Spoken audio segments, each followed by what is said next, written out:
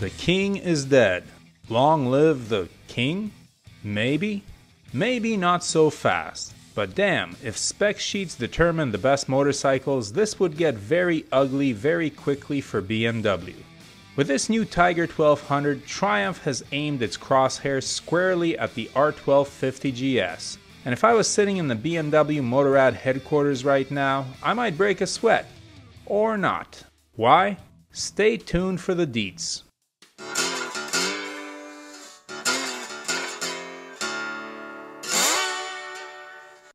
Let's not waste time. Triumph certainly didn't, in making this new for 2022 Tiger 1200 superior to the R1250GS in every regard. On the spec sheet. What do we know about this new bike? Engine, 1160cc triple with the T-plane crank, just like the Tiger 900. 147 horsepower at 9,000 RPM, 13 more than the GS. 96 pound-feet of torque at 7,000 RPM, 9 less than the GS. That power is transferred to the rear wheel via shaft drive, and Triumph claims that the Tiger is up to 17 kilos lighter than the closest shaft drive competition based on comparable specs. Wonder what bike that might be. In addition, as with the Tiger 900, Triumph offers rally and GT models depending on how much the owners foresee taking their 500 plus pound bikes off-road. The GTs are running 19 and 18 inch cast wheels, while the rallies are fitted with 21 and 18 inch wire spoked wheels. There are 3 variants with 5.3 gallon tanks, as well as 2 Explorer variants with the massive 7.9 gallon tanks. Weights will range from 529 pounds for the base GT to 575 pounds for the Rally Explorer with the tanks 90% full. As Triumph claims, these undercut all comparably equipped GS models. Triumph also says that the Tigers feel lighter because of their aluminum fuel tanks and alloy subframes, which lowers their center of gravity. Prices will vary from country to country, but will likewise be comparable to the BMWs for bikes equipped with the same gizmos. In the States, the GT goes for $19,100, while the Rally Explorer starts at $24,200. Electronics? Triumph's giving you electronics. They'd better with 147 horsepower on an off-road-ish bike. The GT gets road, rain, and sport modes. The GT Pro and GT Explorer add rider configurable presets and off-road modes, while the Rally models also add a 6th customizable off-road Pro mode. Seat heights are adjustable and will range between 33.5 inches and 35.2 inches, depending on which model you get.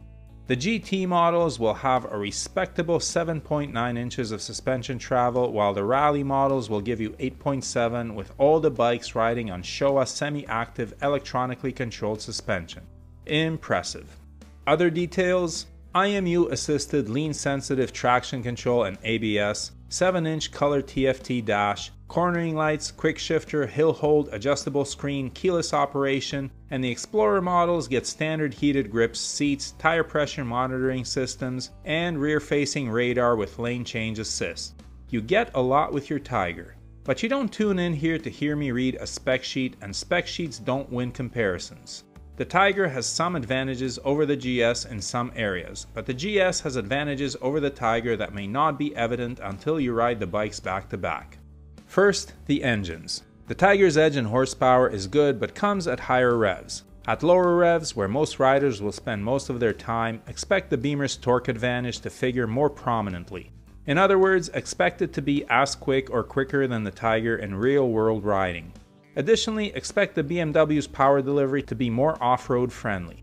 Those boxers put the power down to the dirt in a much less peaky way than triples, even T-plane triples, which is important for traction on soft surfaces.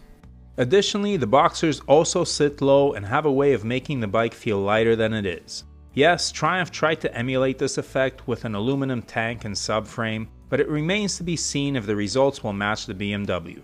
The triple's inherent architecture makes that unlikely. The Tiger Rally's 21-inch front wheel will allow it to truck through the dirt better than the GS's 19-inch one, but the GS's magic suspension makes it remarkably nimble and controllable off-road. So which one performs better on the gravel and dirt remains to be seen. Don't be surprised if the BMW's deficits on the spec sheet disappear on the road and dirt. There's a reason these bikes are as popular as they are. I have to say, Triumph outdid themselves with this new design. It looks small, light, and athletic, and seems to ride that way too, although most folks won't ride it like Ricky Carmichael. Can it knock off the mighty GS with its legions of loyal fans? Probably not, but who knows? Maybe Triumph should hand a couple to Ewan and Charlie and send them a long way somewhere. What do you think of this new bike? Are you in the market for a big bore ADV?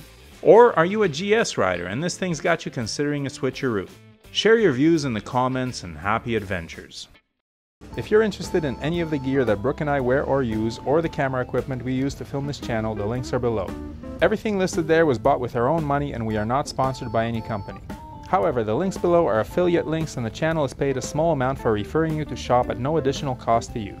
We do not recommend any products that we are not satisfied with ourselves, but we do strongly urge you to do your research and select the correct size for items like helmets and clothing. As always, thanks for watching, your support is greatly appreciated. Please hit that subscribe button, give the video a thumbs up, and leave a comment below. And whatever you ride, enjoy it. Wave at other bikers no matter what they're riding, we're all part of a brotherhood and sisterhood.